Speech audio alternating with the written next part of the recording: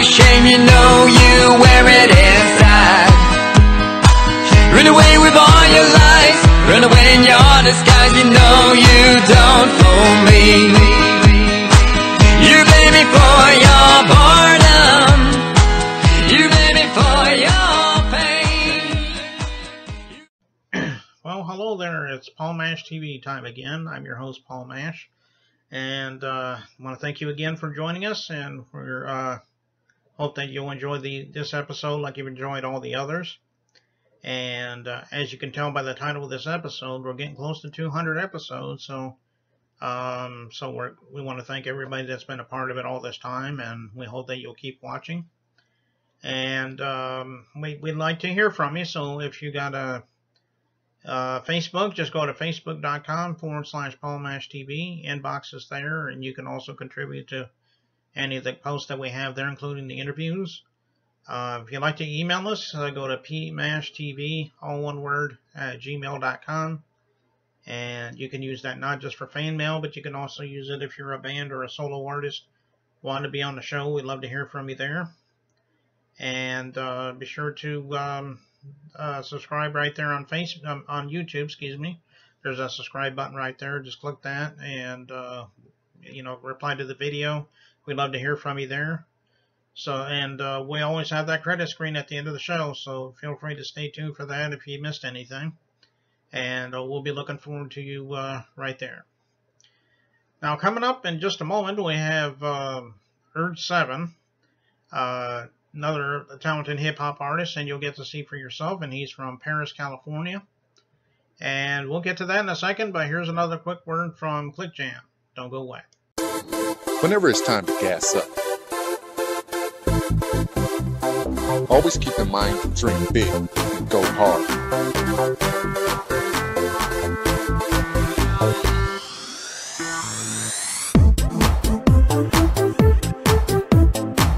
Log on to clickjam.com and sign up today.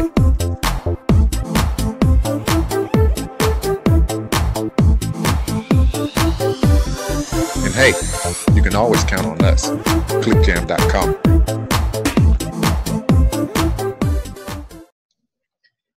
Well, hello everybody. It's time for interview time again, and from Perris, California, we have Urge 7. Thanks for joining us, man.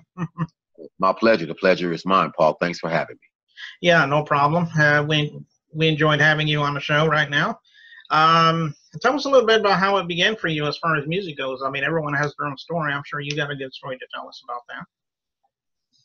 Long story short, just grew up in a musical home where my mom was involved in the church. And, she preached sermons in Sunday school, and she had us sing in the Sunshine Band. And in elementary school, I was in the chorus and the glee club, and just exposed to music at an early age through my family and my community.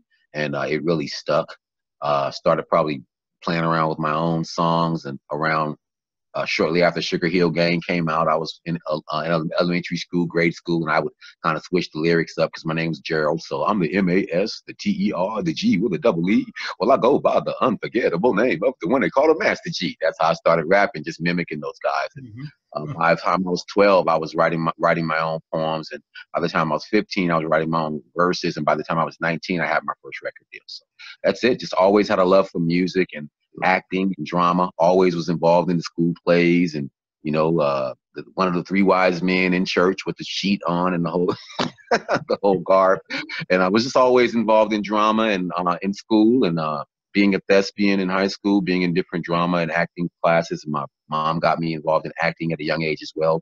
6 or 7 years old, reading little scripts for Kiwi Shoe Polish and stuff like that for a few acting places. And it was no fun at that age, seeing all the kids skateboarding and getting wet and stuff, and we're in there reading scripts and studying piano. Kind of sucked, but being exposed to the arts at an early age, she definitely instilled some stuff in us that could never be taken away from anyone. It's just a passion.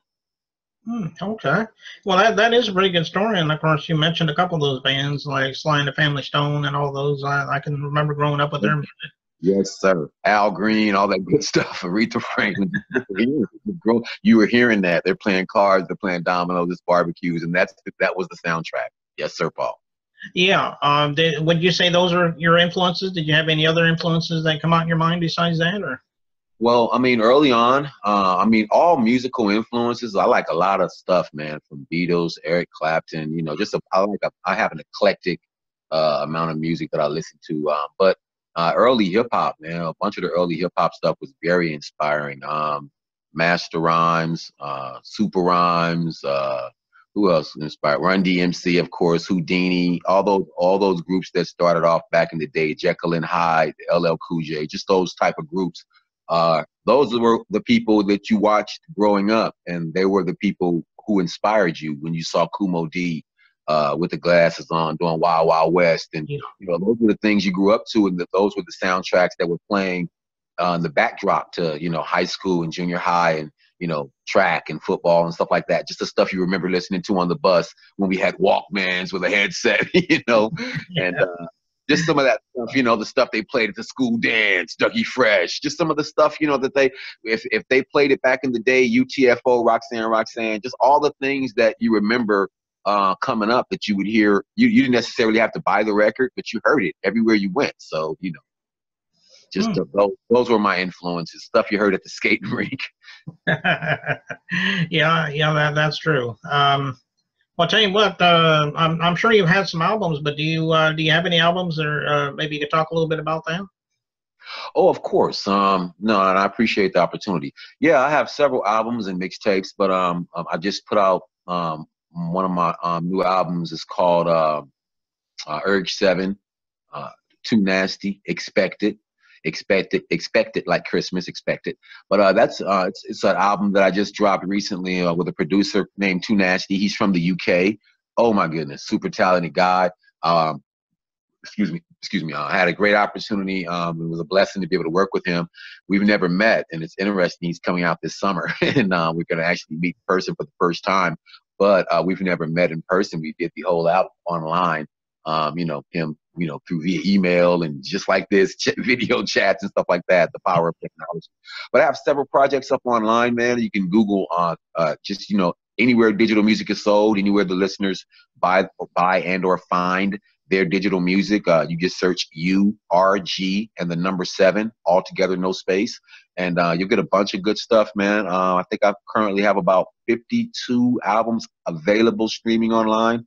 Most of them are at my distributor. My main distributor is cdbaby.com, but the music's everywhere. iHeartRadio, iTunes, Tidal, Spotify, YouTube. You can find me everywhere. Oh, okay. Well, that's good to know. And again, speaking of your music, we're just getting ready to play in a few minutes one of your music videos. Can you tell us a little bit about it and what the title is, and if there's a story behind it? Oh yeah. Well, that's interesting too. I'm glad you said that. That's perfect. You're a good segue guy. I like that, Paul. Let me say this to the listeners. Yeah, I hear that all the time. So Paul on his job, man. Paul on his thing. Don't think he's just sitting behind there playing coy. You know what he's doing, man. This guy's the real deal. No, that was a great segue. But no, the video to the song comes off the same album, Expect It. That's why I said that. That was perfect. It comes off that same album, Too Nasty, Urge 7, Too Nasty, Expect It. It's streaming everywhere digital music is sold right now and available. The video is Plug Me In. And it's basically just talking about, look, I don't care what kind of problems y'all having. You got a microphone, just plug me in. It's going to be taken care of. Plug me in. I'll show you what to do with this microphone. Wait, you don't know how to rock it? You don't know how to rock it? He mumbling? Plug me in. I'll show you what to do with this mic. Yes, sir. Okay. Well, that's good, and we'll see that in just a moment. But just want to let you know, Urge 7, we got about all we really need for now, and we do appreciate you coming on. We'd love to have you back sometime if you got something new to plug. Let me tell you something, Paul. I would love to come back very soon. I always have something to plug because I stay super busy, and I love this show, man. And everybody out there, if you're not watching this show, you're sleepwalking and sheep talking. Wake up. Brother Levanta. Turn on the Paul Mash Show. Okay. Well, I appreciate that. I'm always happy to hear positive feedback on that. So I'm glad that you're another one of the more popular ones that do. I mean, I don't think I've ever heard any bad words about my show. So that's it. So I suppose I'm doing something right. You Hey, know? I'll tell you, as long as they're talking about you in any form, you're making a difference. Because if you weren't anything to talk about, if you weren't anything worth bringing up, nobody would bring it up. Why would they? So you keep doing exactly what you're doing. I appreciate your format. I appreciate the opportunity, Paul. And I will be back. That's not a promise. It's a threat. Oh, all righty then. I guess we'll go right to the music video. Plug me in, I guess you said the name of it is, and we'll watch that right now. Here it is on Paul Mash TV. Don't go away.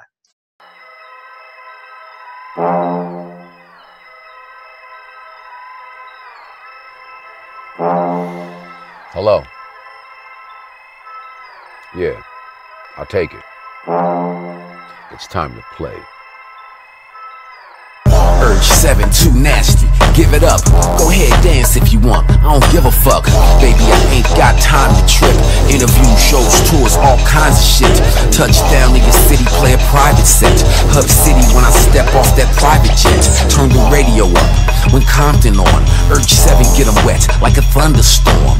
Back in the air, got another show. You made dinner plans, baby, but I gotta go. And you gotta know, my lifestyle is hectic. Most chicks show gratitude and still respect it. Most chicks be mad, still accept the necklace. Most chicks have an attitude, but still get naked. Plus I'm known to pull a all-nighter. Up sunrise, blow your city like Al-Qaeda. Plus I'm known to pull a all-nighter. Up sunrise, blow your city like Al-Qaeda. Man, you cats ain't true to life. Hand me the steel, I'll show you what to do with the mic. Man, you cats ain't true to life. Plug me in, I'll show you what to do with a mic. Man, you cats ain't true to life. Hand me the steel, I'll show you what to do with a mic. Man, you cats ain't true to the life. Hand me the steel, I'll show you what to do with a mic. I'm falling on your head like raindrops. Grab the microphone, spit it to the pain stop. Underground, 20 years in the basement. Came to give the whole rap game a facelift. Compton in the house, throw them fucking dubs up. Put our record on and tear the fucking club up. Go ahead, take another bong rip. Hip hop ain't dead, they just playing the wrong shit. Drop hot jams back to back. Other rappers in it for a platinum plaque. When you see me coming, it's the Mac. So crack the yak and twist the sack. No, you'll never reach my plateau. Some call me fatso, professional asshole. And nah, this ain't up for debate. Fuck the fakery bakery, man, I'm up for the cake. Nah, this ain't up for debate. Fuck the fakery bakery, man, I'm up for the cake. Man, you cats ain't true to life. Hand me the steel, I'll show you what to do with the mic. Man, you cats ain't true to life. Plug me in, I'll show you what to do with a mic. Man, you cats ain't true to life. Hand me the steel, I'll show you what to do with a mic. Man, you cats ain't true to the life. Hand me the steel, I'll show you what to do with a mic.